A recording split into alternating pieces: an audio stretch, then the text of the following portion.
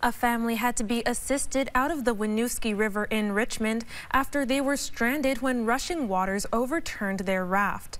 First responders say the family was rafting downriver when the water picked up. Their raft hit a tree and flipped over, and they all went underwater.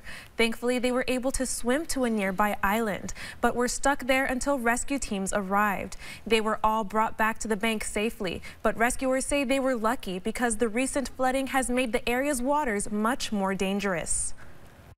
With all the rain that we've had recently and the ground being waterlogged, it doesn't take much for for us to be in a flood state again. This river's still high. It's still moving pretty rapidly. There's still propane tanks flowing down the river as we got here today from the flood. So, people really should, kind of be on the ball if they're out recreating in the river with the current water conditions as high as they are right now.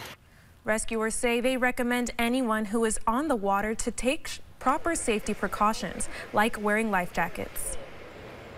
Now.